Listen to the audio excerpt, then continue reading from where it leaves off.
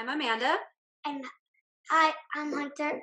We want to thank all the frontline workers, healthcare heroes, and first responders. Stay home And stay safe. I want to remind you of something Mother Teresa said. Every time you smile at someone, it is an action of love, a gift to that person, a beautiful thing. Remember to smile. Stay home, stay safe. Written in Chinese, the word crisis is composed of two characters. One represents danger, the other represents opportunity. I'm taking this opportunity to remember what I am grateful for and making sure that I do the same in the future. Stay safe, everybody.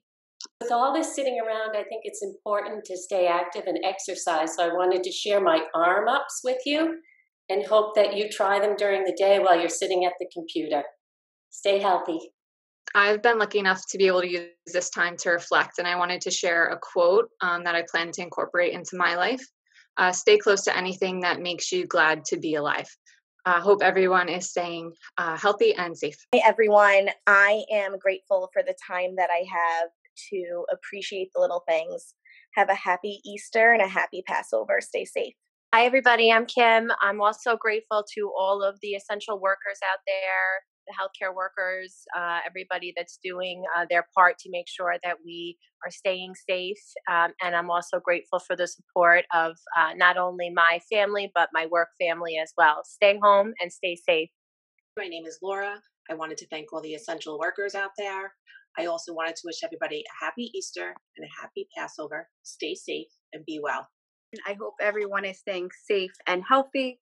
This week, I am grateful that my cousin gave birth to a beautiful, healthy baby boy this past Sunday.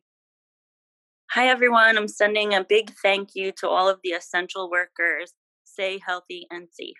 Very thankful this holiday season for technology, allowing us to connect to family and friends from home, from afar. And happy Passover, happy Easter. Stay safe.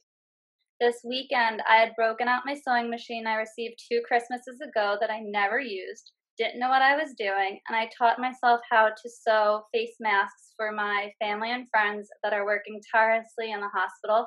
I made them nice lavender bags so that they can relax and decompress after an awful shift in what they're seeing.